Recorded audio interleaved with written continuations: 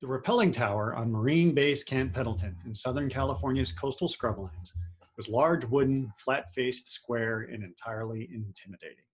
It looked like a Viking-age siege machine. I and a few dozen other midshipmen were seated cross-legged in front of a Marine sergeant. He was barrel-chested and altogether serious, with an already kind of angry look on his face. The sergeant intended to train us in rappelling. I got the impression that training midshipmen was not what he joined the Corps to do. Midshipman was the rank given to future Navy and Marine Corps officers in training. Every summer, we spent a few weeks with active duty fleet units as part of our training. This summer, my second of 3 summers in officer training, we were spending one of those weeks with the Marines.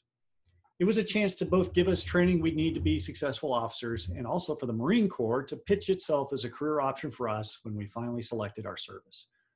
As for me, I wanted to drive ships or fly airplanes for the Navy. To get there, I had to successfully complete my training as a midshipman, even this week with the Marines. Most of the Marines who had been training us that week were combat veterans of Desert Storm, which had been less than 2 years before. The sergeant covered how the rappelling seat would be rigged once we were atop the tower, how we needed to listen to the Marines who were up there and follow their directions, how to move our feet and our brake hand. I wasn't going to become a Marine officer, and I suspected Marines hardly ever found themselves rappelling into combat anyway. Besides, we were still 2 years from being commissioned, so we'd surely forget whatever they taught us about rappelling by then. Maybe this was just a recruiting gimmick. Join the Marines, it'll be fun. Well, whatever.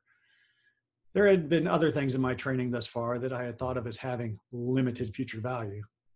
This might be cool. I'd never gone rappelling before and it sounded exciting, though the tower, now that I was close to it, seemed awfully tall.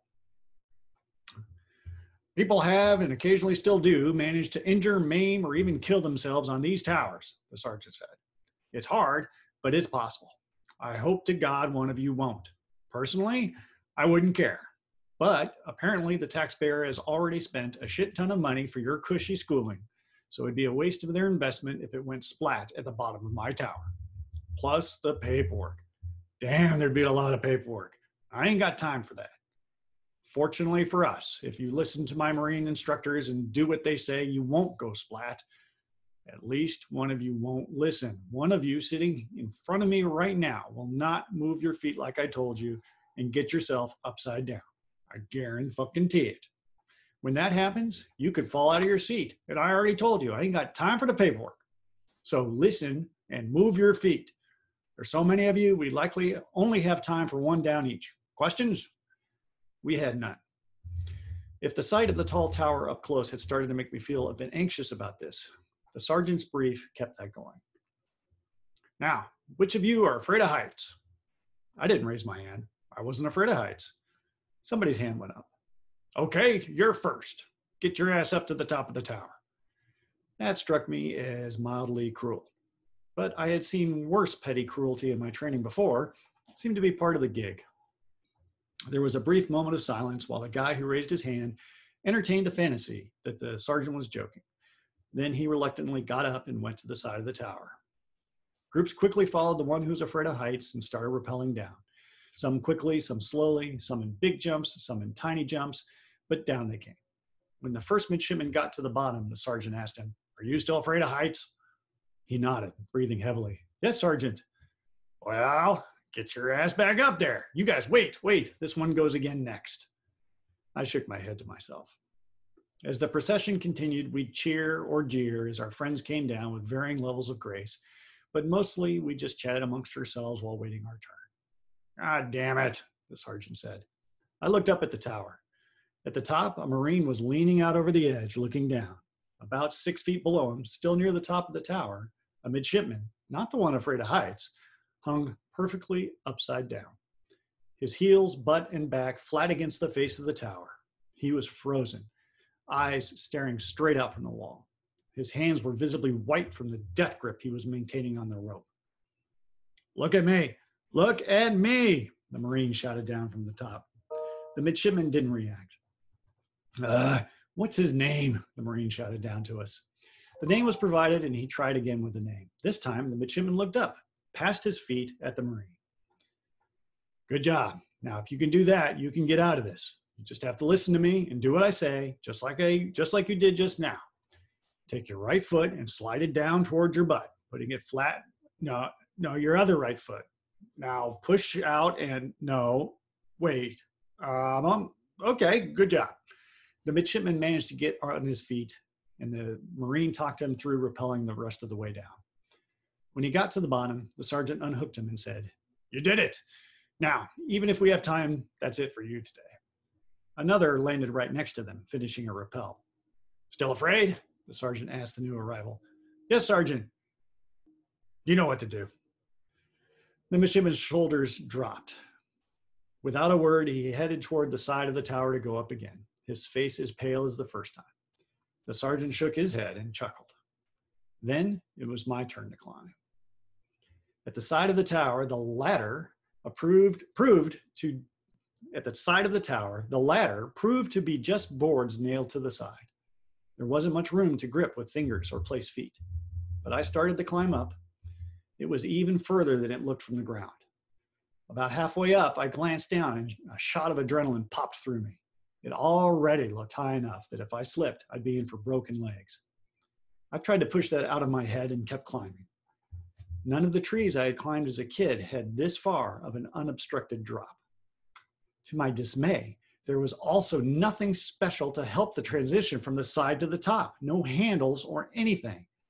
My fingers found a small crack, and with my heart pounding, I awkwardly pulled myself on my stomach to the top. I stood, and my head swam. The top of the tower was completely flat. I had assumed that the three sides that weren't used for rappelling would have rails. They didn't. I didn't know why that bothered me so much, but boy, did it. The ground seemed very far below. A fall would definitely kill me. Nothing was preventing me from toppling over the side. Someone could back up, not seeing me, and accidentally push me over. Then the tower itself began to sway, tilting crazily. My brain urged me to stop it. I reminded myself that the tower was not swaying. I was just reacting poorly. I stared at the edge of the tower and noted the spot on the ground beyond it in my line of sight. It didn't move. It wasn't swaying.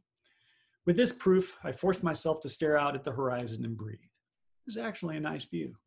This worked. I felt a little better. My heart was definitely pounding. Maybe I was afraid of heights and I had never known it. I turned and took the short steps toward the Marine who was rigging everyone's seats. That only took a couple of minutes. The rig was far simpler than I expected. Really just a piece of rope wraps around me and between my legs in a special way that I'd never remember. I wondered if it would really hold me. The Marine handed me the carabiner to hold up to keep things situated on my body properly until I was hooked up. I noticed my hand was shaking when I took it. If he noticed, he didn't say anything. I turned toward a Marine at the edge, one of two sending midshipmen over in two lanes. I wasn't having any fun at this point. I wanted off that tower. There was only one way. The guy in front of me finished his rappelling, and the Marine at the edge walked toward me. He gave my rig a second check. Then he hooked up the rope to my carabiner. I grabbed the line trailing behind me in my brake hand and the line in front of me with the other like I was told. "Okay, piece of cake. You're all hooked up. Turn around and back toward the edge until your heels are over. And when I say go, jump off. Once you're stable, look up at me and I'll tell you to continue rappelling down. Got it?" I nodded and started backing up toward the edge. My knees felt weak. The rope in front of me snaked across the top of the tower to the anchor point. It seemed like far too much slack. A vision appeared to me. I could bring in all that slack, get the line taut against my carabiner. Then, instead of leaping off the top, I could ease myself over the edge. I would feel the security of the line. I could test it with a little bit of pull before I trusted my life with it. Relief swept over me. I could do it that way. I was saved. Without thinking further, I pulled in the rope with my front hand, stinking it out the back with my brake hand. The slack satisfyingly started to disappear. A puzzled look passed over the Marine's face. "Wait, what? No. He strode toward me, grabbed the rope out of my hand, and gave it a big yank. It flowed back through my hands and spilled into a slack pile on the top of the tower. "You don't need any of that crap." He slapped his open hand on my chest and closed his fist and twisted, grabbing a whole knot of my uniform shirt. Then he pushed me back until my heels felt the edge. Then he kept pushing. I kept my feet on the edge, legs and back ramrod straight as my head and torso were pushed out at an angle over the ground. See, I got you here. He pushed and pulled me back and forth over the precipice as I tilted on my straight legs and frozen feet. I pictured tumbling head over heels as he threw me off the tower, but he didn't do that. Then my mind pictured his grip accidentally slipping. I stopped breathing. See, I got you. See, you don't need that. Perfectly safe. He was shaking his head slightly. One of his eyes was open wider than the other, his eyebrow arched high. He pulled me back upright and released me, stepping back a few steps to where he was standing before, and gave the rope another yank loose for good measure.